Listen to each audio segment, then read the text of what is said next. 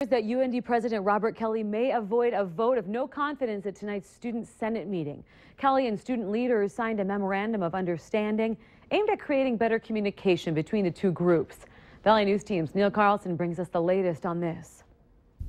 UND student government leaders were at odds with President Robert Kelley and other administrators after being left in the dark regarding proposed tuition hikes.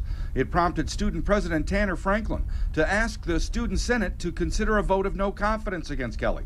However, Kelley and student leaders have now signed a memorandum of understanding, which says in part, UND administrators and student government leaders agree to work together. UND will create a tuition model task force made up of students and administrators. The issue of a possible no confidence vote against Kelley is still on the table for tonight's Student Senate meeting. So it could get thrown out. You could actually have a vote on it, either way. It could get thrown out, or we could actually have a vote on it. Yes, that either of those are possibilities.